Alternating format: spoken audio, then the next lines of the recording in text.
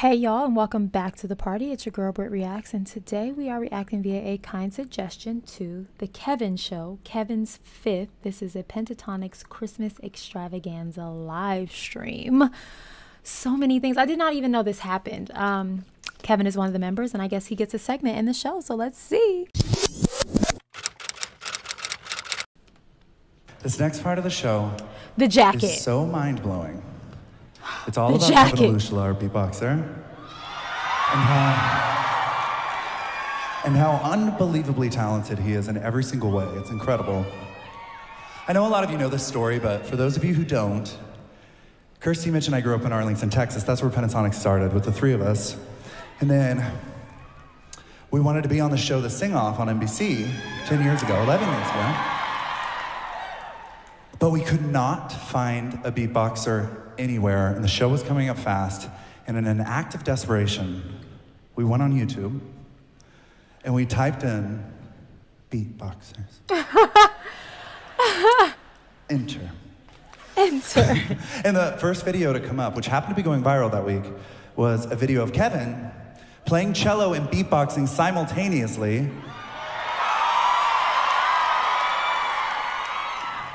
That's how we reacted as well. And we were like, oh my gosh, we found the guy, we found him. How do we message him? YouTube message? I didn't even know that was a thing, but we were like, let's try it.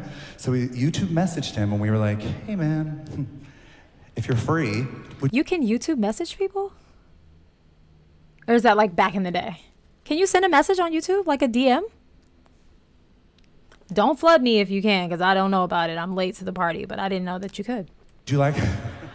Would you like to fly across the country and audition for a TV show with some strangers? and he was like, he actually responded, and he was like, you know, I normally would be so down, like I love acapella, I've been in an acapella group before, but I'm studying for finals to get my pre-med major at Yale. What? The list keeps going. I know, I was like, oh, same. I was like, very relatable, Kevin. So, no, but I was like, okay, so that's a done deal. So we forgot about it, but then 2 weeks later, he messaged again. He was like, great news, got the pre-med major. Oh also, my gosh. A doctor. This man is a prodigy. And he was like, and I'm also down to fly across the country and audition for the show with you. So he did. And then we won the show, and we haven't stopped for 11 years.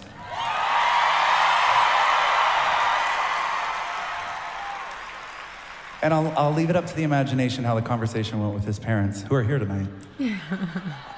I know I just got my pre-med major, but can I be a professional beatboxer? Please. Anyways, he's about to do his cello boxing for you, which is what he did in the first video that we saw. So give it up for Kevin Olusola! Okay, so much. First of all, I love that introduction. I think that was such a gracious introduction story from his bandmate. Y'all know I love a story. I love to learn some background information before I hear something, because I feel like it opens just some understanding and just, you know, opens you a little bit more to what you're experiencing. You mean to tell me the man is a music prodigy? He's also a genius. Yale, pre-med. Get out of here. I also made a mistake. I recently watched another video of just Kevin, and I said he was playing the bass, and it's the cello. So I'm sure y'all already like let me have it in the comments on that video, but here I am apologizing for being mistaken. I also want to say I mispronounced his last name in the other video as well, but I think he just said it's Olusola or something like that, which I think is African. Again, I could be wrong. It's not an American last name. And so my point is, because I think that's Scott, right? Scott mentioned, like, imagine telling your parents you're going to drop out of med school at Yale and join an a cappella group, and his parents were there. And I'm just thinking, you know, traditionally, like any culture, you know, parents who maybe grew up in a different country and came here and you're the first generation, they take education very seriously, or traditionally they do. And sometimes it can be hard to like follow your dreams because you want to live out your parents' dreams and expectations. So I just thought that was another interesting tidbit, and I'm sure his parents are wildly proud of him. And also they had to have supported him musically because he can do all these things musically. So it's not, I don't think that they were like, no music in this house. Anyway, I really enjoyed learning that backstory, and now I'm super excited to hear him play. Let's go. Excuse me. Man, thank y'all so much. This has been such an incredible night. Like, we love y'all so much, and this is truly one of my favorite. I love you too. And can I say, I have been excited for this show for a while because this is a hometown show for me. This is a hometown show for me. For those that don't know, I'm from Owensboro, Kentucky. That's where I grew up. Wow, Kentucky? So Kentucky, thanks for making my band feel like we're at home right now. Thank you y'all so much. So like Scott said, the band found me from a viral YouTube video. Literally, this is me practicing cello in my dorm, and one of my friends, Jake Bruin, comes to me and says, have you ever thought about putting this thing that you're doing, this cello boxing thing, on YouTube?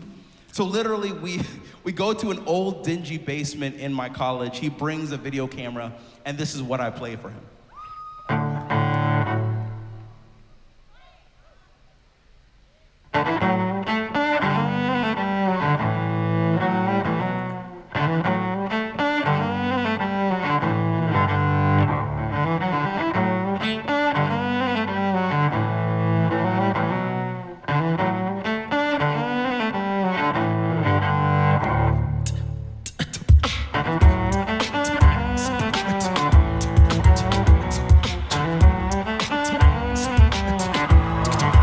What is it to go to bed and wake up every night or every morning and know that you are this talented? What is that like?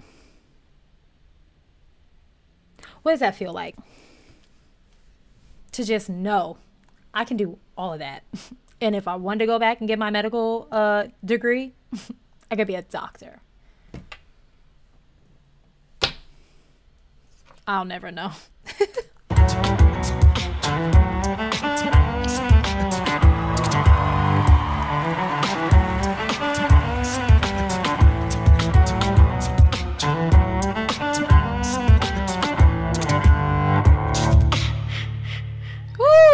The echo. Thank you. So that piece is called Julio by Mark Summer, who's part of the Turtle Island String Quartet, and that piece completely changed my life. I now have this amazing career with 4 of the most incredible people I know. And this cello boxing thing I've been doing now for almost 12 years, one of the things I've realized about it is that I actually love taking classical pieces and trying to reinvent them in my own way. So I thought tonight I'd play an excerpt of the Bach Prelude from the Cello Suite No. 1. Oh my gosh, Bach.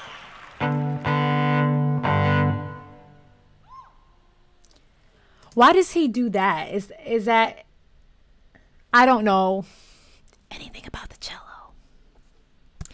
I'm just wondering, that's the second time now he's started and stopped and like put his head back and almost like took a breath to restart. And I'm just wondering, like, is he warming up the strings? Is that a mistake? What is that? I also love his laugh. He has this, it's almost like a like Santa Claus laugh. I love his laugh. It's so warming and like welcoming.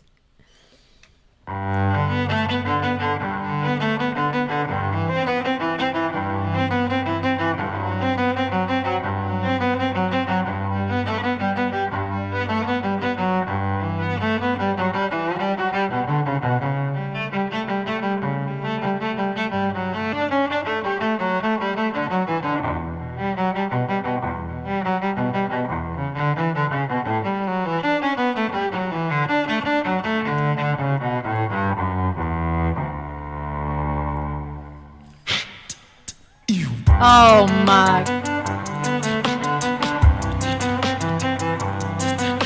It sounds so full. Like there's like 7 instruments playing right now. It's so clean and crisp and clear too, which is insanity. Oh my gosh, listen to that come in.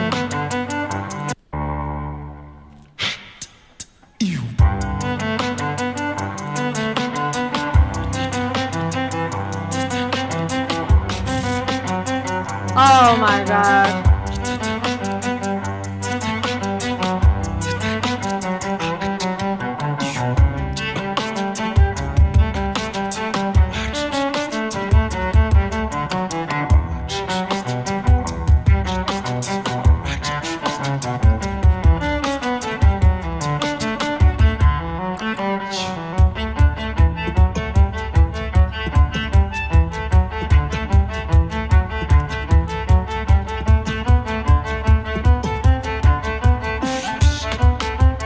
I would love to see a ballet performance to this, like his rendition of this. Could you imagine like how innovative and like fresh that would be? Oh man, to see a ballet to this. I also have never seen this version of a cello before. It's kind of like a skeleton version. It's really cool. So you guys let me know in the comments what that's called. It's so cool.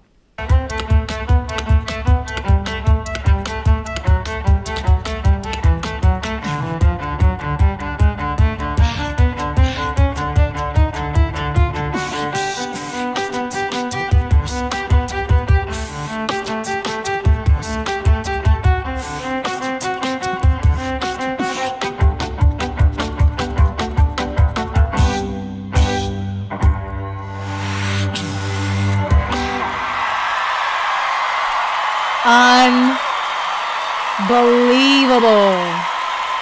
Unbelievable.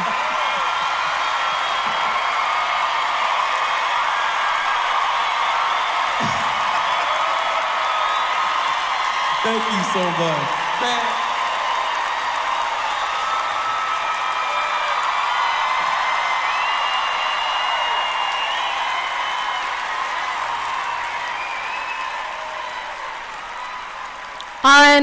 Unbelievable. And I said this in the other video, like obviously I haven't seen everything from the Pentatonix, and the first video I ever watched of them, I let you all know my introduction to them was on Sesame Street, and they sang the ABCD, like they sang the ABCDs, EFGs, HIJK, elemental P's.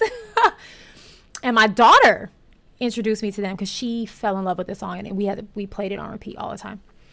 And so on this channel I've gotten to see more, and he's always really just beatboxing, which is insane that he carries the beat for the entire song. And a lot of times you see him stomping and clapping. He's really physical in it. And then a few videos back, I finally heard him sing, and I'm like, he sings?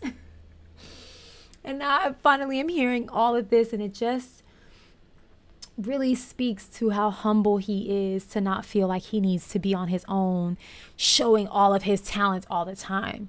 He can be a part of something bigger. I don't know if you can even say bigger, but he can be a part of something and play a role and not feel the need to be this, well, I can do all this by myself. You know, I think that speaks to someone's character. Any artist who can be in a group, right? Because most times, majority of the group members can stand alone, but they choose to take their talents and go into a group. And a lot of times it's why groups don't succeed, because people want the notoriety and the fame to themselves. So I just think, and this to speak for all of the members of Pentatonix, because they all seem super talented and they all seem like they could go out and have solo careers. And as far as I know, none of them have branched out solo. I could be wrong. But to know that this man can do all of these things, sing, play the cello, beatbox, be a freaking doctor if he wanted to. And I don't know what else he plays and what else he can do. He was producing in the last video I watched. He produced an entire song right in front of us on the like pad thing that producers use. I don't know the technical term for it. But I just think, you know, what an amazing human being to decide to be a part of something. And then look what it turned into. They showcase all of his everything, and they appreciate him, and they lift him up, and they encourage him to showcase all of it. So I just think that's beautiful. Oh man, thank y'all so much. This has been such an amazing year, and you know, it feels like this journey is still not done. This past year, this sweater is also giving Michael Jackson. What's the video where, oh, of course I'm drawing a blank, where he's in that all sparkly suit with the boots to match, and he's just dancing. What? I can like see, I'm so annoyed with myself, but you guys know what I'm talking about. That's what this sweater is giving me. It's giving me that. You know, it feels like this journey is still not done. This this past year, I have been going deeper in my own soul, trying to be more vulnerable and figure out what I artistically want to say next. And this next piece that I've arranged and produced, I think is the culmination of that year-long search. And you'll know the piece that this is based on and inspired by. This is called Kevin's Fifth. Oh, it's a song.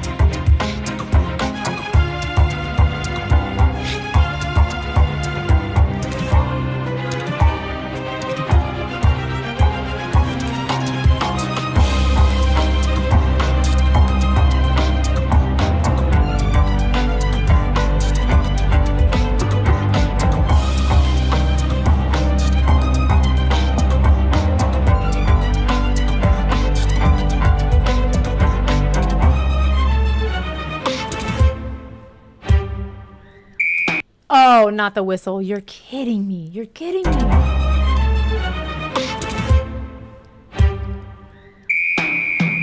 Come on, man.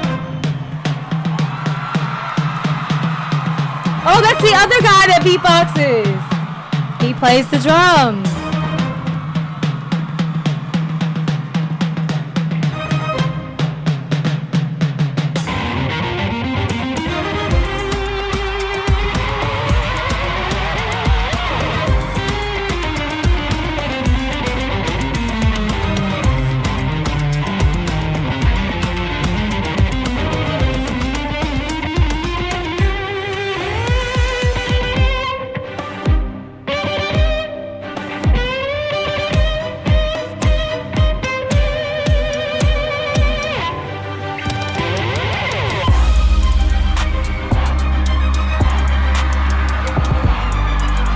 Dancers, dancers, dancers, dancers. How is he making that sound like a guitar? And there's dancers. Oh my God.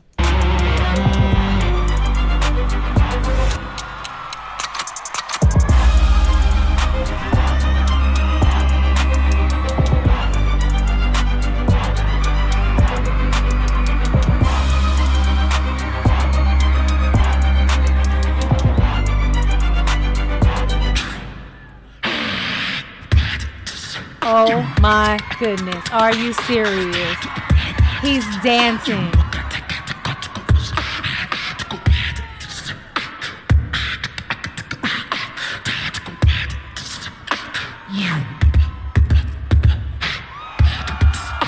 Yeah, yeah, come on, put the hands together and clap, clap, clap, clap, clap, clap, clap, clap. Kevin's Fifth, we're going great. This is crazy. I forgot to say, because I said this last video, I bet he can probably dance. And well, here we are, friends. Here we are, getting a whole Boom Cat set of choreography.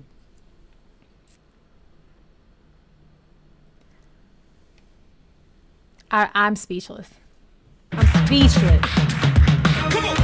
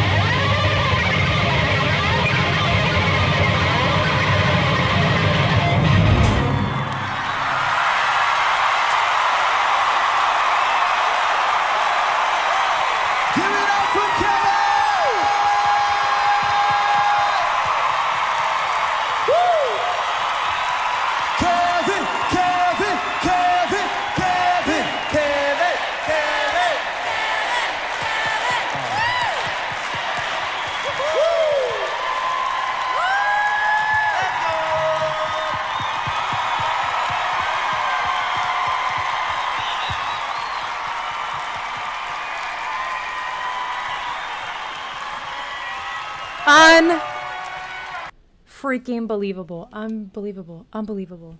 One can assume that I guess that's an electric cello, and so that's how he's able to make that sound like a whole guitar. It's crazy. Oh my gosh. The stamina, right? The you have to be in shape to be able, I mean, he played the thing, he got up, he danced, he's like beatboxing, like the breath control, just the talent, the sheer amount of hours and hours and hours that went into mastering something like that. I can imagine he sacrificed a lot of things growing up, like friends, birthday parties, you know, all types of things to be that good. That's a one-man show. He could be on the road by himself with a show like that. But again, he chooses to be a part of this big, ginormous thing that together, collectively, is also unbelievable. Wow. Who knew? Y'all knew about this? And I did it? All right. Go have the day you deserve. Peace.